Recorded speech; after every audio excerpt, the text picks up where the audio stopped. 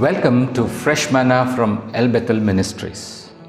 I wish you all a blessed and a Christ-centered New Year. As we begin this new year, I want to turn to this familiar passage in the Bible. We read that in Genesis chapter 35. Herein we see that during the travel of Jacob in Canaan, he comes to a place near Bethel. That's when Rachel is about to deliver a son. It was Benjamin. So when she was about to deliver, and it was during the time of her delivery, she found it difficult and she was about to die. And she named the son as Ben-Oni. Ben-Oni, the name means the son of my sorrows. And later, Rachel died. But however, Jacob named the son as Benjamin. Benjamin means the son of my right hand.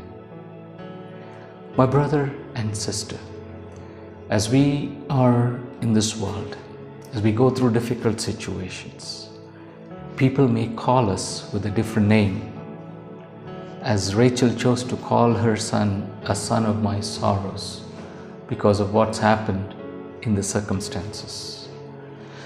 But the father of the child chose to call him the son of my right hand because the father Jacob knew the Lord's plan for his children.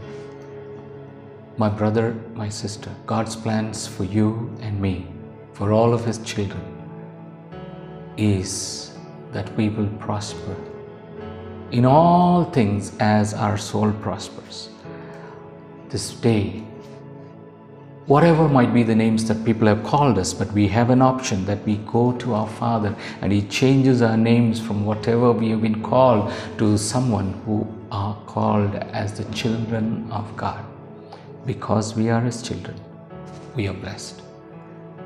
As we traverse through the new year, I pray and I wish you all the very best, that we will walk in the blessings of the Spirit of Jesus. Wish you all the best. I encourage you to like and subscribe to our channel. We are available on all social handles. God bless you.